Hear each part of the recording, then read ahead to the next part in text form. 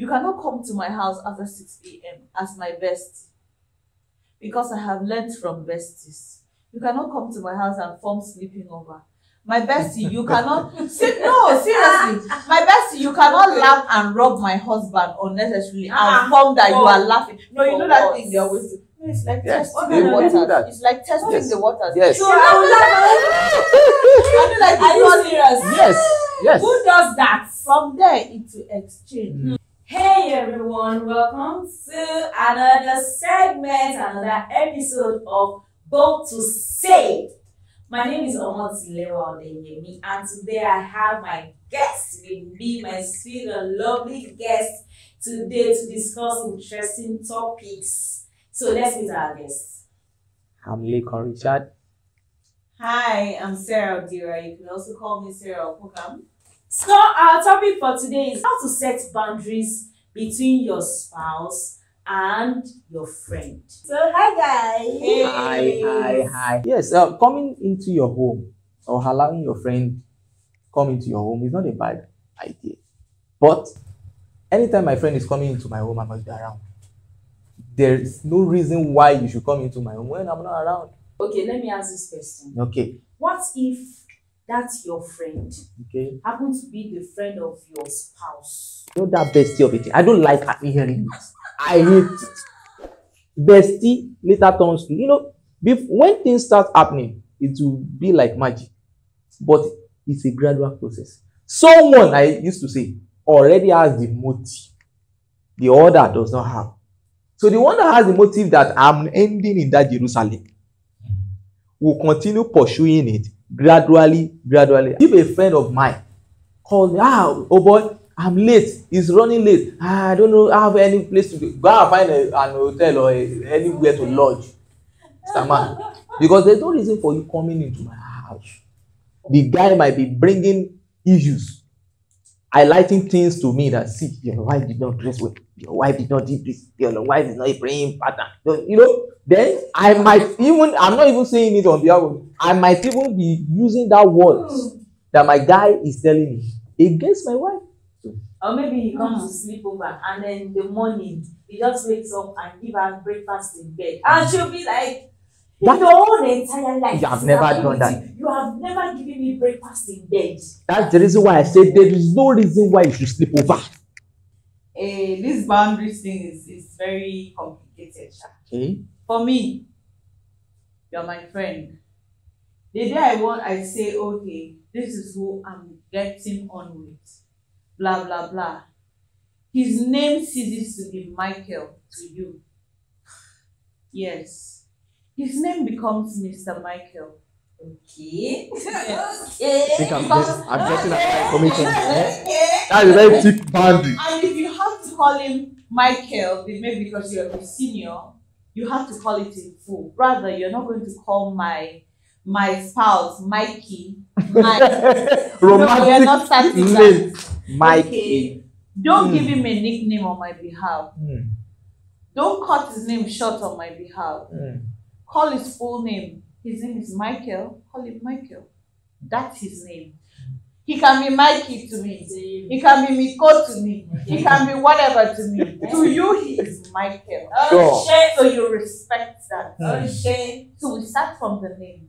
And then unnecessary familiarity, it ends. Unnecessary hanging out ends. Even if we have been friends and we all work together, you cannot have my bestie's number either as my spouse. So the focus is not only on my bestie. This focus is on both of us. Because if my bestie is not the one planning it, my spouse can be the one planning it. We often forget that we are Africans. We choose the ones that favor us. When we want to use the African culture, we use the one that favor us. But when it is going against us, we choose the mother language that we borrow. Africans, naturally, when you get married, there is this respect that comes with it. Yes. There is this respect that comes with responsibility, whether you are the wife or the husband. At times, respect you have added to the name is not because you have the urge to respect somebody, but to bring boundaries. Yes. naturally. Yes, naturally. Unconsciously. Somebody you are respecting, you will not. Yes, You will not flash with that unconsciously, person. you will. That's why an elderly man of 60 years will say a girl of 20 years will say, and when the girl is daddy, leave that thing. Come in, I know. The man knows that Because it's psychological. psychologically when you start saying his name, then the romantic aspect is coming in.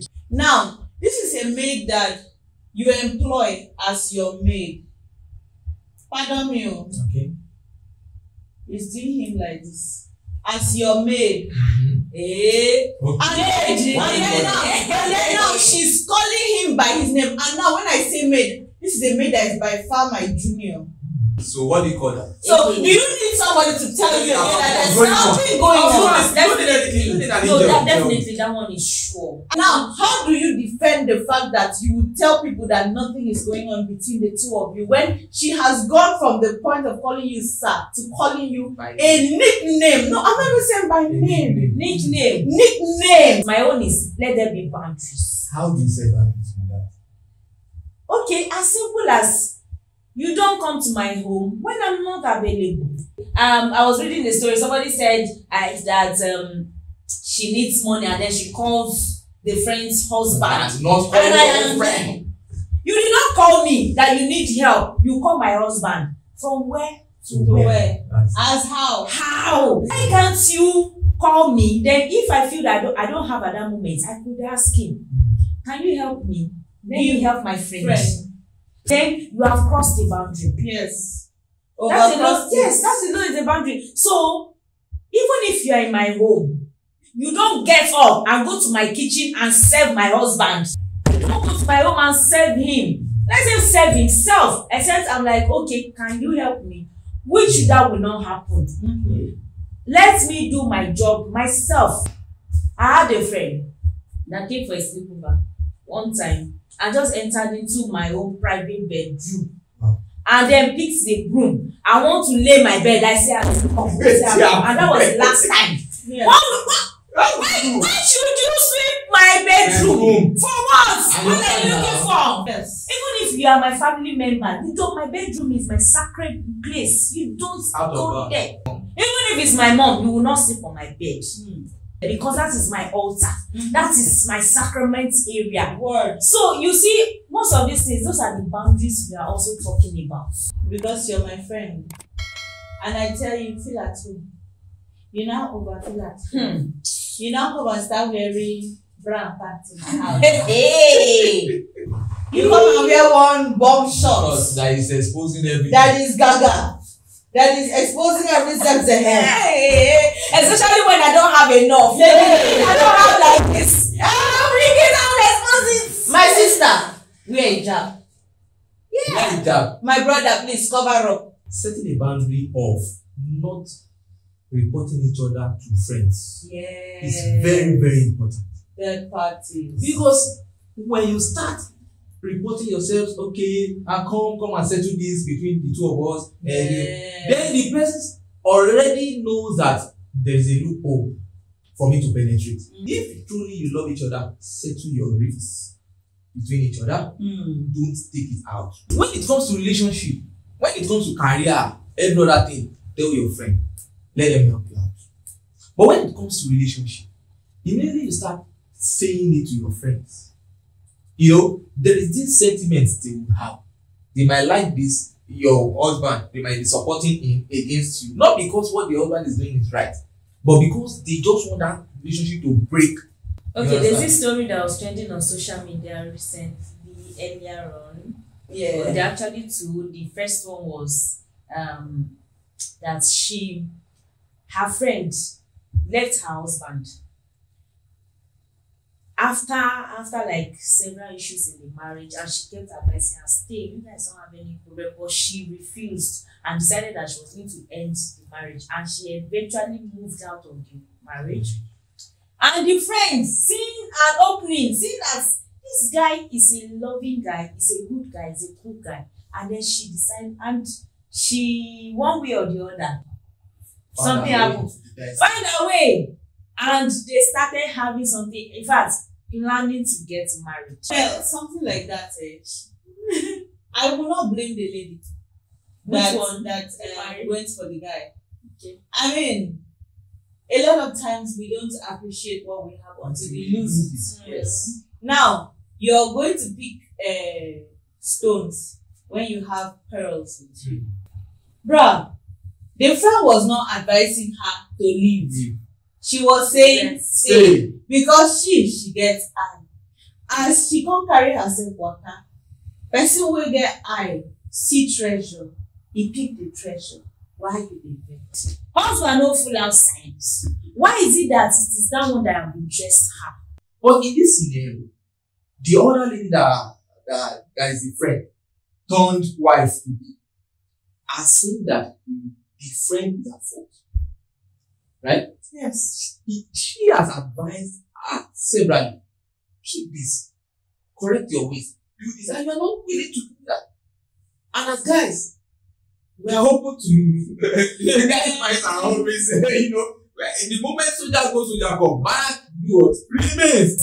If she has seen other men, will she go for them? It means that she has been there. It's not seeing any guy. Now her friend hold the sweet her. Because she has been seeing all the lapses. Like you guys see, tell him the friends that always come, my husband did this, my husband did that, my husband did this. That is why she will not tell me she did not see another person that is ready or willing to do. Why you still that she's now wait for that one? But is that particular one? The ones that she saw that may be ready and willing to do, are they what she wants? So it is her friend's ex-husband.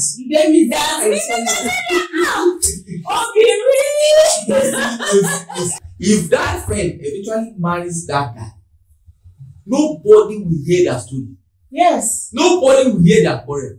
Nobody will hear any negative thing about them. Even if she's going through anything, she will settle it by herself because she knows what she cannot do. But some ladies are crazy. So I know that lady, she could move from one person to another, fight suit and expose the person on social media, everything, social media, relationship. And the next minute, if it's not working, she'll move to another person and she start flaunting, doing the same thing again, flaunt the person on social media. So some ladies, they don't have shame. Look at this one, this story that was trending, this second story that her friend came to Port Harcourt to skirt, and eventually they have accidental sex. I mean, what is the meaning of accidental sex? And out of the two of them, one is already having it in mind. Straight up. There's nothing like accidental sex. At all. Someone already had a plan.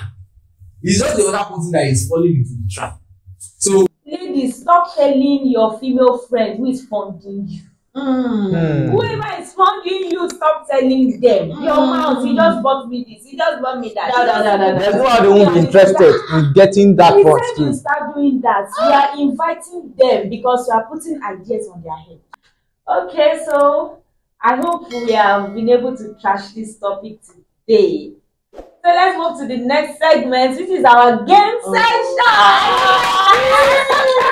Are you bold enough? So this is our game session. Are you ready? Let me make a question. Oh my God. I'm scared now. My heart is beating.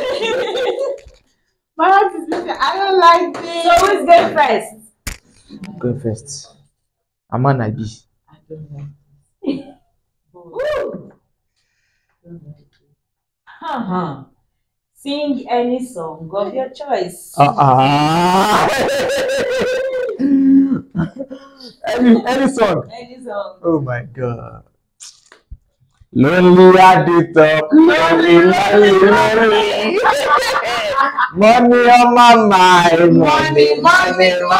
Trouble say about me, particular cool, call me.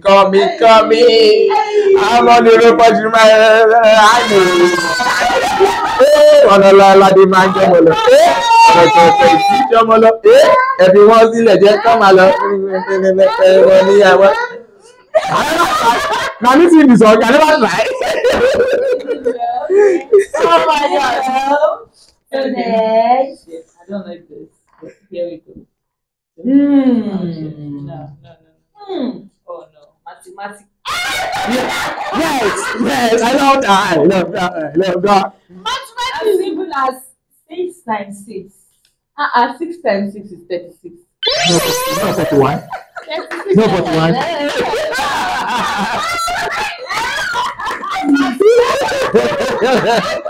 You guys good. 6 times 6. Simple thing. Wait on my one person go say. Issue. I don't think Wait, I will do it for you. I Quick. You. Oh. Bring I it. go school. You want to exam? Mark yourself. Let's read together. Tell us a Tell us a joke. Yes, you must laugh. If you don't laugh, now wahala. Tell us a joke.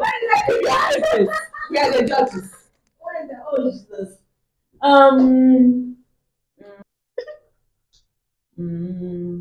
The biggest joke everybody love to hear is the fact that money is coming. I will laugh every time. No. The two of us will laugh. What a joke is that? Please give us a joke. Your Please. problem is too serious. No, we are not laughing. Your problem is too We are serious. strong. Joke. Please give us a joke, please. No, give me a joke. No. Give us a joke. Are you laughing? No. How can you be cracking joke and you are I laughing? want to share a joke. A joke. Laugh now, why? I'm sharing a joke. Yeah, let's just leave you like that.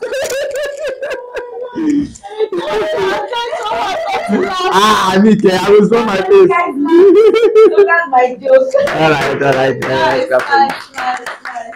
So we have come to the end of this session, this episode today. So we are glad that you loved today's show, and you stick with us for another episode of this show. So please drop your comments. We'd like to know what you think about this show. Please subscribe to the channel, follow us on all social media, and if you want to be a part of this show, please send us an email in the description box. Then we'll bring you on this show. Come and air your opinion, come and air your mind. Thank you. I will see you next time. Bye. Bye.